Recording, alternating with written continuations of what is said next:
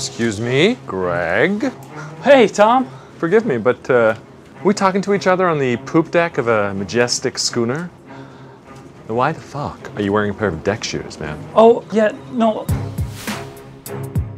Tom's pretty revolting to Greg early on, and I think perhaps that's because he feels that Greg's a bit of a threat. Maybe if Tom had a bit more confidence, he would be nicer to Greg. They have this weird, twisted dynamic between them. Like, you can tell Tom is a guy who just smells out weakness and loves to play with it. I'm staying in a youth hostel on like $80 a day. How squalid. They're just hilarious. Yeah, I'd never get tired of watching them. Hey, can you help me? The best part about Greg is that he doesn't think about repercussions sometimes. He's thinking like survival. And a lot of Greg is about survival for getting into this family.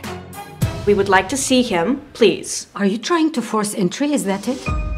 With a new stepmom or stepdad on the scene, there's something about trying to integrate into a family, which means that any hint of financial interest is like, what's she after? Apparently he doesn't want to see us. Why would he say that? Still pissed at you for not signing up to his corporate restructure to make Marcia queen of the castle? Or he could be lying there dead. I have no fucking idea.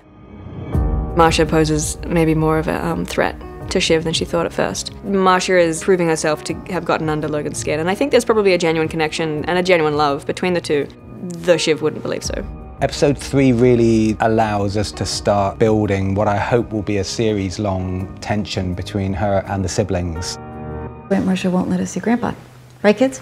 I think Kendall is really making an effort to not be like his father. Bye, guys. Bye-bye. I love you.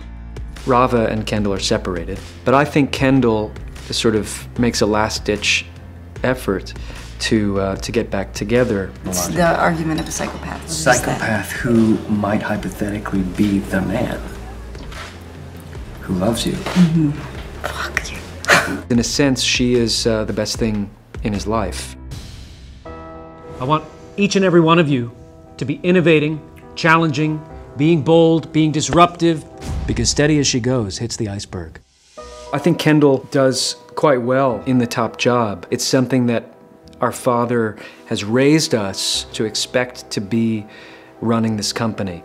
He's also, at all times, thwarted us and hindered us. There was a lot of back and forth discussion in the development of the script as to what Kendall's arc was through the episode. Kendall was sailing confidently until the rug pull from his father in that final scene.